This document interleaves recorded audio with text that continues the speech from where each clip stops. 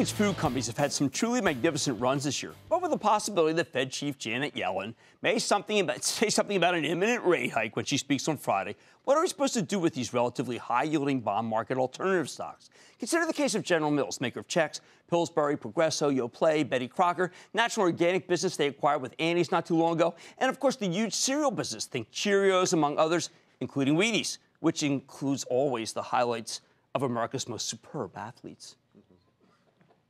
Why not? All right, you know I've been a believer for a very long time for this because Ken Powell, who's the CEO, understands what the consumer wants, probably better than any of the packaged food people I deal with. That's why he's expanding the organic business, why he's removed the artificial coloring from all his cereals. But the fact is General Mills is up more than 20% year to date, and that's stunning. I mean, it is a slower-growing packaged food company, and it's been roaring like some sort of red-hot tech stock. In fact, the stock has rallied so much that its dividend now yields less than 2.8%. So can General Mills keep soaring, or is it time to turn more cautious after a magnificent run? Let's check in with Ken Powell, the chairman and CEO of General Mills, find out more about how his company's doing, where it's headed. Mr. Powell, welcome back to Mad Money. Hey, good to see you, Ken. Have a seat. Yeah, thank you. Well, you know, Ken, I got to ask you straight point blank. Okay, so I grew up eating this cereal. Yes. And I would have, all right, so I would have said, listen, you take the color out of it, you take the artificial sweeteners, you take the taste, and I don't want it. It's been the exact opposite. It's doing great. How is that? How is that possible? Lots of people, I mean, more than half of our consumers said, you know, we'd prefer not to have these artificial flavors and colors, and so we took them out. And we took them out, and business got better.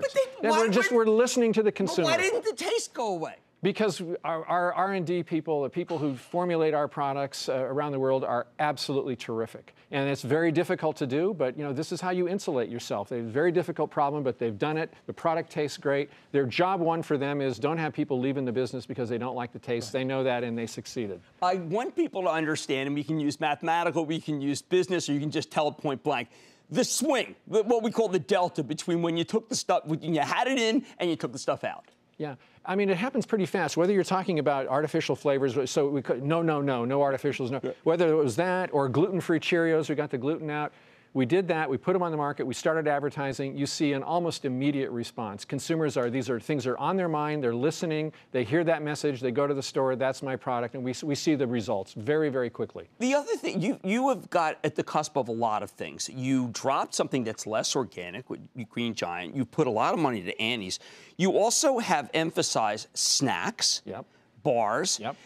How do you know all of this stuff? How are you so in touch with your customer that you're able to innovate and know what they want? It's been a real focus of ours. I mean, we know, I've said many times, we're in an era of high change. Consumer values about food changing. So our mantra in General Mills, listen, get out there, be in the kitchens, find out what people want today. So we've really focused on that. And we hear again and again, I want real food, cleaner food, simpler labels. I don't want, I want artificials reduced, organic. I like organic. So we're just listening, and we're then responding as quickly as we can. And that's led us to more snacks, more organic, more protein, these kinds of things that we're hearing again and again. This is what our consumers want. At the same time, you've taken out a tremendous amount of cost. Every time I feel like there's no more cost to take out, you still can. Why is it that there was so much cost to begin with? And what's changed technologically to let you be able to do that? Yeah.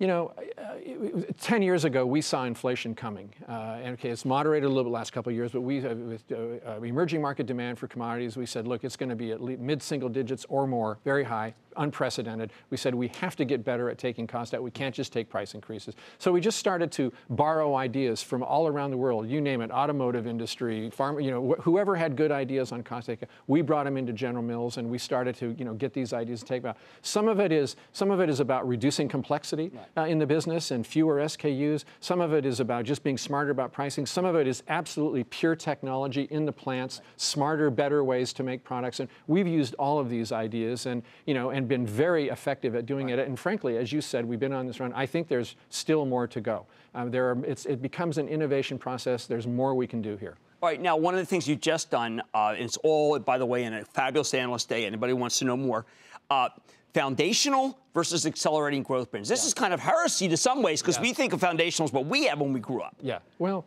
look, what we did was internally we were already being very, very clear inside of General Mills. Look, some of the brands we think have higher growth potential. We're going to prioritize. Organic is an example. Cereal's an example. Yogurt globally is an example. And we said, so we're going to prioritize them for investment. Some of these businesses, fabulous businesses, we have very high shares, little less growth potential. We're going to ease off on those. Those are foundational. And so we made that differentiation. So I talked about cereal and snack bars and yogurt as an example of a growth brand. Foundational brands, baking mix, Pillsbury products.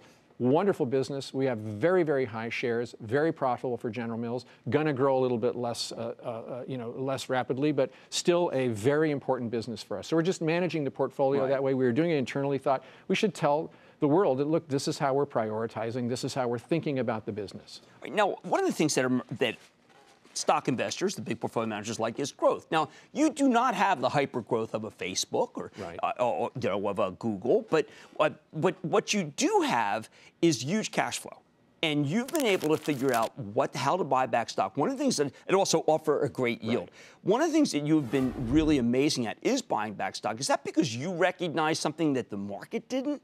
Well, how did you know to continue to buy? Because it turned out to be a great buy. Well, look, we have been, fundamentally, we've been listening to our investors for many, many, many years, as long as I've been in this job, which is almost 10 years now. I mean, we know that people who buy companies like General Mills, look, we want to see that cash return. Right. As you know, some of them want the dividend, some of them are very interested in share buybacks, but the point is, we know you have very ample free cash flow, and we want to see that come back to us. And we just know that. We hear that repeatedly from our investors, and we feel that's a reason why they come into the stock, and we owe that to them. So we're very focused on that. We spent quite a bit of time on Investor Day talking about our focus on free cash flow, target of returning 90%. Last year, actually, a little over 100%. So it's a commitment that we have to our shareholders, and we've done it very, very effectively. I think our dividend is up 10% compound over the last 5 years. Several $1 billion of cash, share buybacks. So it's just part of the commitment that we have. Okay, well, one of your competitors, a yogurt company down on bought White Wave. That's a company that I've liked for some time. You're now the third largest natural and organic. You didn't feel the need to participate in that? Just feel like you can develop it yourself using the Annie's labels? Look, we're constantly looking to see, where are the deals and where are, strategic opportunities for us, really enhance our portfolio, create value for our shareholders. So we're always looking. We didn't see it in that particular opportunity, but if you look back what we've done over the last 5 years, very active, building scale internationally. We acquired the international Yoplait business. We acquired Yoki in Brazil. These are big businesses. In the U.S., as you've already said, very focused on natural and organic. We've acquired 8 or 10 businesses there. So these are the kinds of things we've done.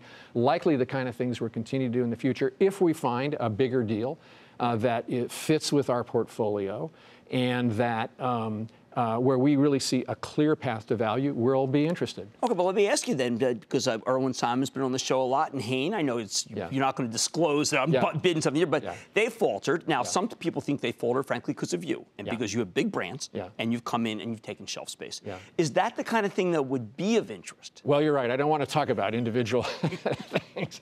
So, I mean, look, you've seen what we've done historically, and it's got to be right for us. It's got to be something that fits, and it's got to be something where we really see how we can create value. You mentioned Annie's, a business where we paid, a healthy premium for that. But multiple ways to create value. We took cost out, huge expansion opportunities in that business. That's been a very successful acquisition. So that's kind of, the benchmark for us. We're looking for those kinds of things. All right, last question. 14 million kids. It's back to school. That turns out to be the season for General Mills, doesn't it? It's fantastic. We have a fabulous food service business. We have dominant shares in school cafeterias across the country. Our cereals lead, yogurt very strong, snacking huge opportunity for us. Great focus over the years. We brought frozen food into the school lunchroom now. So wonderful business for us.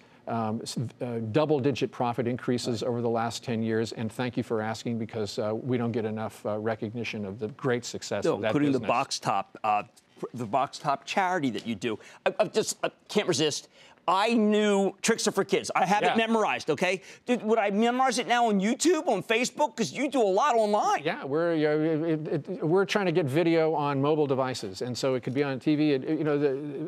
People talk about digital advertising. We're not talking about banners anymore. We're talking about running our video, but on whatever device is in that person's hands. People are watching television programs on their phones. They're seeing our commercials that way. We don't really care whether it's TV, the phone. We're totally agnostic, but we want them to see that 30 seconds of video. That's our focus. Well, it has been working. That's Ken Powell, Chairman and CEO of General Mills. One of my favorite stocks since Mad Money began more than a decade ago. Stay with Cramer. Booyah! Jim Cramer here from Mad Money. Thanks for watching CNBC on YouTube. Click here to subscribe and get the jump on my exclusives with CEOs, plus market news, investing advice, and a whole lot more.